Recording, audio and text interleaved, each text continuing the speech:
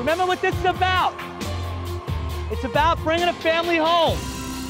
Anne-Marie Vitale, her dream was for her family to live in this home. Our job is to go in there, build a home. Build it safely. Build it with quality, and build it quick. At the end, we're gonna have the pleasure and the privilege of bringing a family home, a very deserving family. Let's do it. I know John Vitale, and I'm nominating him for this Extreme Makeover Home Edition. The police department's like a family, and when one of our own is hurting, we hurt too. Hi, ABC. We're the Vitale family. I'm John. This is my oldest son, Jack. He'll be 4. This is my middle guy, Adrian. He's 28 months. This is Luke. He's 17 months. So John and Anne-Marie Vitale were a young, loving couple. John's a career police officer. Been with the force 10 years. Actually works in a program they call community outreach, which means he really helps out with the neighborhood and puts out a positive image. He's not afraid to put his life on the line for somebody else, a complete stranger. So John and Anne-Marie bought their first house together. They had a beautiful boy together, then 2 more beautiful boys. And Anne-Marie was going to stay home and take care of the kids. She's a beautiful, outgoing person. I mean, she cared more for everybody else than herself. She always had that smile. Now that they had 5 in the family, John and Anne-Marie moved in with their parents so they could start working on expanding that small house that they bought. Everything's going smooth. Great. We're going to start working on their new house, their additions, to tear down this, rebuild that. So we were at my wife's parents' house for about 2 months, and in March of 2004, my wife wasn't feeling that well. Anne-Marie started getting tired all the time, and her skin started bruising, even though she didn't really hurt herself. And right away, I knew something was wrong. I mean, she's my best friend, I know. You know when something's wrong. She went to the doctor and found out she had an advanced form of leukemia. There was there's a big shock. I mean, we were terrified and we didn't know what to do. So she was in the hospital for 6 or 7 weeks, getting heavy-duty medication, chemotherapy, and just trying to beat the leukemia. 5 months after being diagnosed, Anne-Marie died. She was buried on what would have been her 29th birthday. Before she died, Anne-Marie made John promise to keep their house and to raise their children in it. My wife wanted them to grow up there, and I wanted to live those dreams for her to move back there. So John and the boys are still staying with the in-laws, while his house sits empty, needing repairs. Now, all the money they'd saved to fix up the place went into medical bills. So now here I am, raising my 3 children alone and working full-time, and all I want it's just really for my kids to have a better life. That's it. There was no way. There is no way that John could do this on his own. And it's very important for them and Anne-Marie. ABC, please help John Vitale. He really needs this. I know Anne-Marie's looking down and saying, oh, please. So my boys can be raised where I would like them to be. Oh, man. So this is going to be a little different. We're going to go over to Anne-Marie's parents' house, pick up John and the kids, put them on the bus, and we'll go check out their old house and find out what we're up against. Guys, are you with me? Yes. Can we do this? Yes. Yes. Let's do it!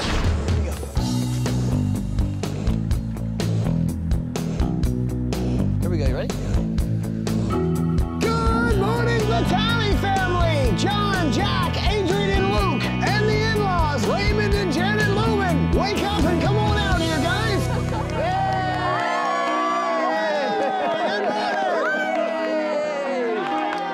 Yay! Guys, meet the design team. Michael, Paige, Paul, and Connie. Hi, guys. Oh, man. Oh, that's incredible. Anne-Marie has only been gone 4 months, and this has been a completely overwhelming experience for John and his boys. But we're here to make a change in all of that. Oh, wow. Thank you. How are you? I don't know how I am. Anne-Marie's death it's new to everyone. You could see that it's been tough for all of them.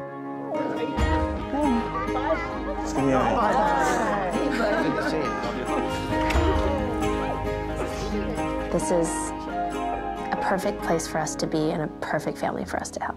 All right. Thanks. Thanks for everything. Love you guys. Okay. Well, we loaded everybody up on the bus. You ready to go on the bus? Yeah. Fly it in. Oh, hi. We took a bus ride over to the house that John and Anne-Marie bought. All right, everybody on board. Bye-bye, Pirates.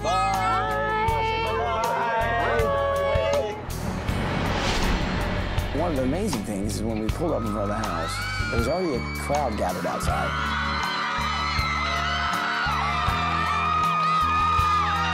Pretty amazing. These guys have heard your story. They care about what happened, and I have no idea how they got here this fast. I've never seen anything like this. This is crazy. You waving, buddy? It's just awesome. I can't even explain it. It's just a good feeling. I have a lot of friends and family and neighbors. This was their dream. This is where it was all gonna happen. It's cute. It's adorable. Tiny. So the house as we see it is small. It's in good condition, but it's very small. This is our house. Yeah. It's a very small, empty, kind of spooky house, and I'm sure John has a lot of emotions walking into it because it reminds him of Anne-Marie. The house is empty. Empty except for a couple little things. So I saw the one Winnie the Pooh over here. Yeah.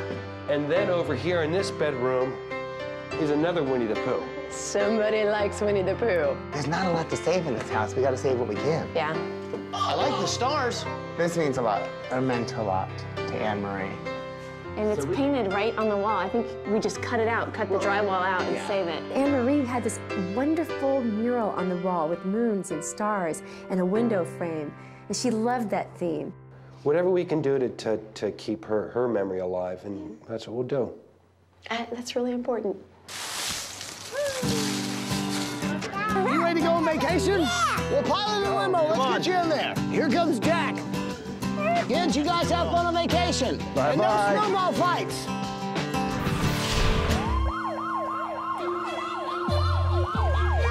When Sal and an army like that pulls up, you know you've got nothing to worry about.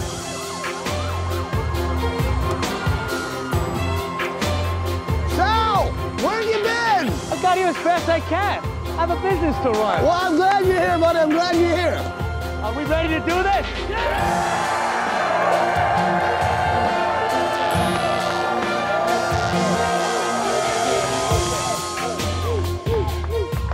Remember what this is about.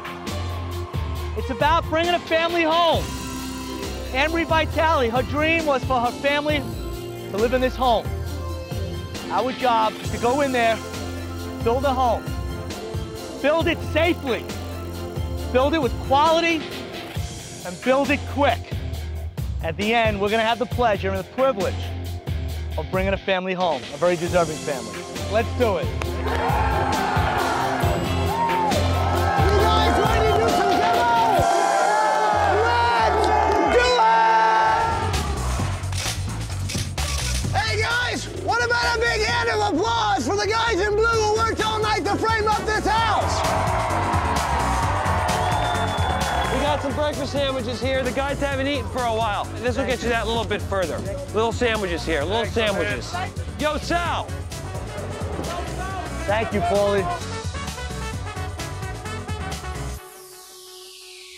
Okay, building a house in 7 days on Long Island takes a lot. So let me give you a little bit of a tour. These are people that are here to help.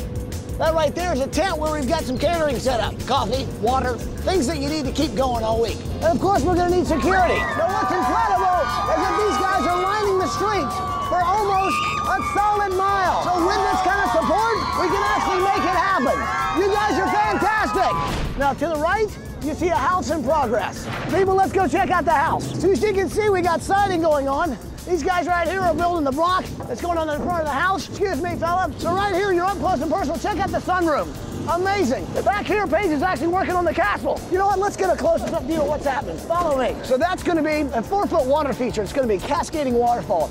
That's going to pour into a moat, into a river that basically goes around the castle, which is going to be where the kids are going to play. It's unbelievable what's happening. Hey, Paige, how's it going? Good, Ty. How are you? I'm good.